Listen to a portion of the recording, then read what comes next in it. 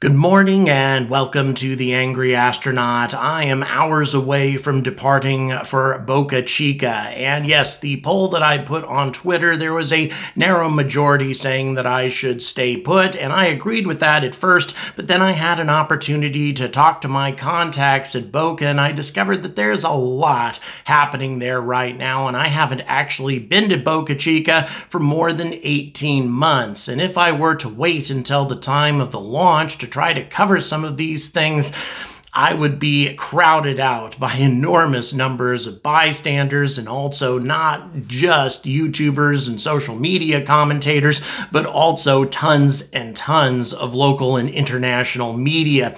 That being the case, I thought that it would be good to get a jump on everything happening at Boca, so I'm on my way there, and none of this would be happening, obviously, without your support, so thank you so much. With what I've raised up to this point, it should be able to support 2 trips because of additional bonuses, discounted hotel rooms, discounted rental car flights, etc. Should be able to manage all of that, again, because of you, so thanks so much for that. But if you'd like to support this endeavor a little bit further, I'm certainly not going to turn it down, especially given the way things are with Google Ads right now. Okay, I've talked enough about that. Let's talk a little bit about 250 tons to orbit.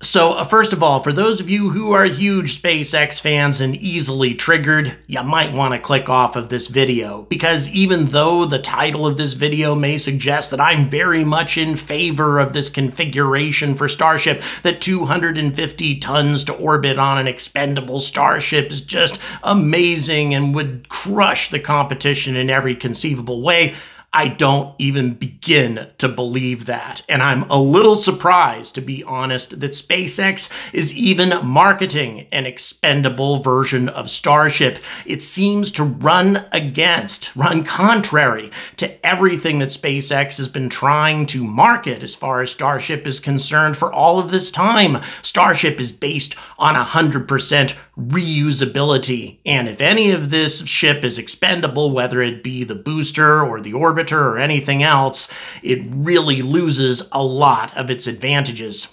And let me tell you why. And we'll just go back to what Elon talks about, right? And what he's talked about all along. If you were to take a flight from New York to San Francisco and then throw the airplane away, it's just going to be insanely expensive and very inefficient to do those sorts of things. And that certainly applies with Starship as well. I'm surprised that more people aren't saying that right now. I mean, is there something magical about Starship? Oh yeah, well, it's kind of like throwing away the airplane, but it's a really big airplane with a huge amount of payload, so you could afford to throw it away. Really? Well, in my opinion, I think it's even less efficient to throw away something this big and this impressive as opposed to trying to reuse it. In many ways, the idea of using an expendable Starship is a little bit like using a more efficient and somewhat less expensive SLS. Sometime in February or March of 2023, assuming everything goes well, SpaceX will commence with what I hope is going to be the only fully expendable launch of Starship in its history. Both the booster and the orbiter is going to be lost during this particular test run. And honestly, in my opinion, I don't think it's very likely that SpaceX is going to, at least intentionally, lose all of the components of this rocket. I believe that they will at least try to save the booster on future launches. Losing 33 Raptor engines is just not the most cost-effective thing in the world to do.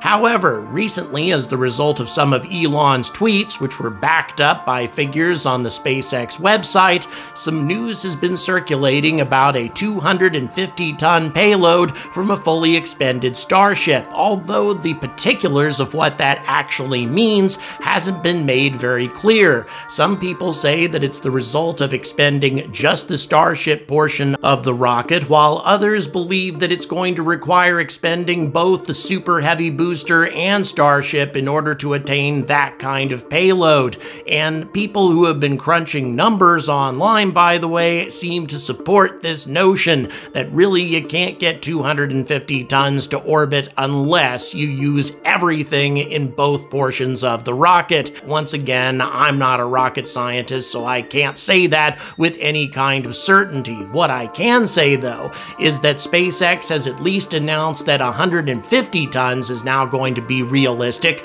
with full reusability built in. If you're going to add another 100 tons to that payload, it seems to me that you're going to need the full capabilities of the entire rocket to do it, but once again, that's just my opinion. Regardless of whether you lose Starship, Super Heavy, or both, though, Starship's ability to compete in today's market becomes far more problematic. Why is this the case? Well, unless SpaceX wants to deploy a huge number of version 2 Starlink satellites, I really don't see a whole lot of customers in this market that would want to take advantage of a more expensive Starship just so they can get that 250-ton payload.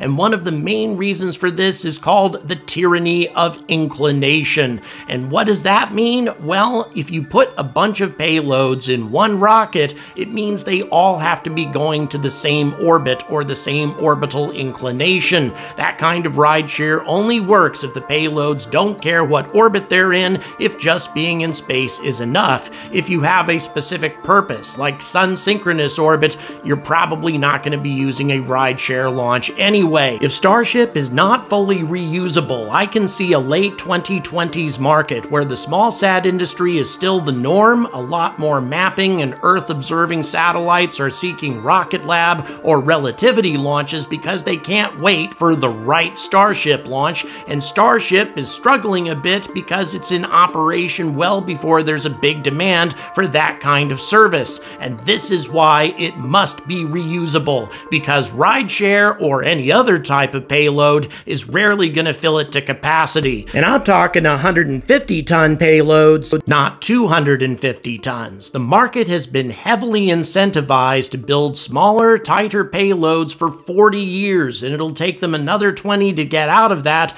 because there's a shit whack. One shit whack is equal to 1.12 metric shit loads of infrastructure invested in these kinds of payloads. It's never been really clear as to how Starship fits into the actual existing right now market demands. Its potential is awesome, of course, and everybody has ideas with very few business cases where it makes sense. Hence, rideshare being Starship's day job for the next few years certainly has a number of downsides and will be vulnerable to competition, but there are a number of specific uses for an expendable Starship that make a great deal of sense. First of all, Lunar Starship was designed to be expendable from the get-go. Lunar Starship is designed to land astronauts on the moon and then eventually return to low Earth orbit where it can be refueled. It's never supposed to land on Earth again. And then a storage depot plus booster. That's an excellent way to make use of that 250-ton capacity. It means that you could send up a storage depot with 250 tons worth of fuel already loaded, which means it would require fewer tanker visits to get it refueled. If you started out with 250 tons and you could add 150 tons with every tanker visit, 6 tankers plus the initial fuel depot launch would probably be enough, substantially less than the 10 to 12 tanker visits we were looking at in previous months. So definitely an improvement there, but once again, very much dependent on Starship's reusability. Without reusability, the cost of every Starship launch is going to increase exponentially, and I've had some very spirited arguments with SpaceX advocates about this whole issue, as if somehow because Starship is manufactured out of stainless steel and mass-produced, it's going to somehow be much less expensive to expend a Starship than to expend the upper stage on a Falcon Heavy or a Falcon 9. I don't see how that's even remotely possible. There are 6 Raptor 2 engines in Starship, and on top of that, yeah, it may be built out of stainless steel, but so are the fuel tanks in the upper stage of Atlas V. That doesn't make it inexpensive, and honestly, I don't see how throwing away starships is going to be a very effective business plan at all. In my opinion, one starship is a fully mature system with a fully designed and mature tanker, for example. I don't see how that's going to be an inexpensive thing to throw away. Certainly not less expensive than a Falcon 9 upper stage, probably not as inexpensive as an expendable Vulcan Centaur. I just don't see how a 6-engine Starship upper stage is going to be less expensive to lose than a single upper stage from a Falcon 9 with 1 Merlin engine, or the upper stage on a Falcon Heavy, which is again the same thing with 1 Merlin engine. It's just going to be a lot more expensive to lose 6 Raptors plus a Starship, and it will be hell to lose 39 engines if you include all the engines on Super Heavy just to get a large amount of payload into orbit. And by the way, Starship's capabilities drop off radically once you get beyond low Earth orbit, and you can get that straight off their website. Once you achieve geosynchronous transfer orbit, I'm not talking geosynchronous orbit, but GTO, the payload capability drops off to 21 tons, as opposed to Falcon Heavy, which can deliver 26.7 metric tons to GTO. Why is this? Well, it's simply because of the way Starship is designed. Starship is not the upper stage on a conventional rocket. It's a spaceship unto itself. It's very big. It has a massive payload, a massive fairing, and it's extremely heavy, which means once it gets to low Earth orbit, it's exhausted the vast majority of the fuel it has at its disposal, and going any further than that without refueling becomes extremely difficult. The only way to deal with that problem, aside from refueling, is to add a 3rd stage, and SpaceX is a long ways away from being able to accomplish that. So what does all of this mean? Well, first of all, in my opinion, an expendable Starship, while necessary in some limited cases, is never going to be very competitive. It's going to be a very expensive way, not as expensive as SLS, but an expensive way of delivering colossal amounts of payload to low Earth orbit, something we're probably not going to need in the near future, with limited exceptions such as lots of version 2 Starlink satellites, or a refueling depot, or perhaps lunar Starship. But the fact that SpaceX is talking more and more about this lately suggests to me that they may be expecting some problems with trying to reuse Starship. Not necessarily Super Heavy, but Starship itself. They may be anticipating some problems of doing that,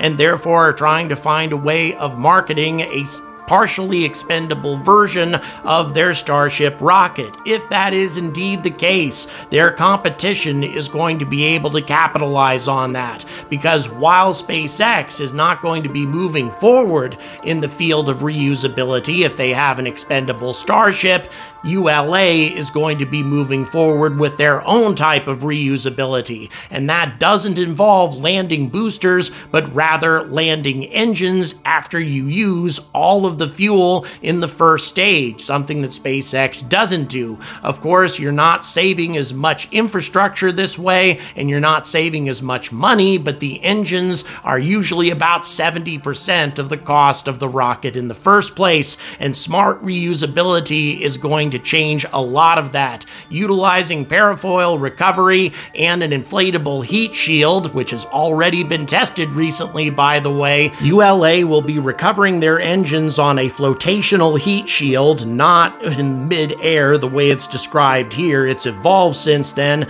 and then they will be able to reuse those engines without having to use any fuel to bring them back. It's not as effective cost-wise as SpaceX's method of recovering boosters, but at the same time, it allows ULA to make maximum use of the fuel in their rockets to deliver the maximum payload to the highest orbit and still recoup at least reduced some of their costs. That's going to allow them to remain very competitive against Starship, especially if we're talking about higher orbits. At best, Starship will be able to deliver about the same amount of payload to geosynchronous orbit as Falcon Heavy does, and not for the same price, which means I don't anticipate that Starship will be replacing Falcon Heavy or Vulcan Centaur for US Space Force missions, at least not the ones to geosynchronous orbit, anytime soon. Now, does this mean that I think that Starship is inferior or not competitive or is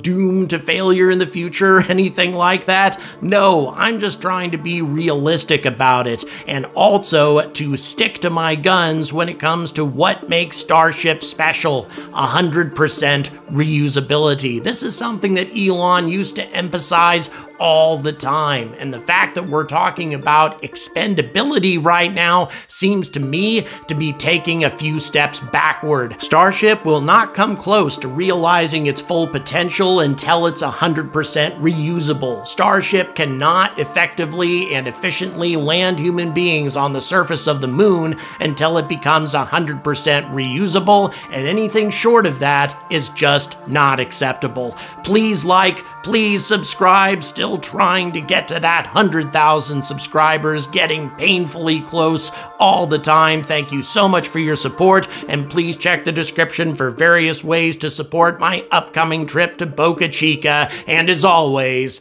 stay angry about space.